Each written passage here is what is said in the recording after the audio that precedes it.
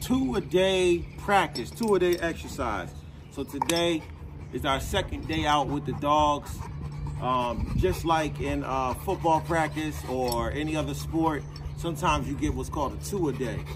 So this is gonna be our second time out with King today, and then we'll take the other dogs out too for a second round.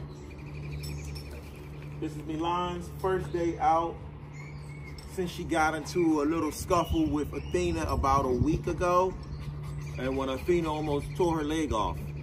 I hit her with the antibiotics, and it's like new. Come on, Milan.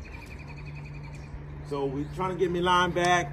In typical fashion, Milan is shedding her fur because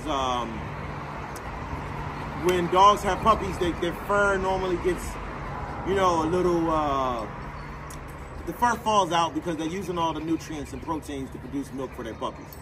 So we're trying to get Milan's fur back. She's a Cane Corso with a double coat. So she's a shedder. She's always shedding. And then she's also losing her winter coat. So we're gonna go out here. Hopefully she runs around. Earlier, King ran into some deer poo and rolled around in it, and I had to give him a bath.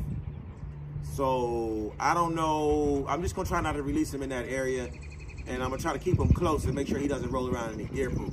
If he does that shit again, I'm gonna be very upset. So we'll let you see how he runs when we get to the field. This is King's second time out. The first video I made, I did not show y'all King running.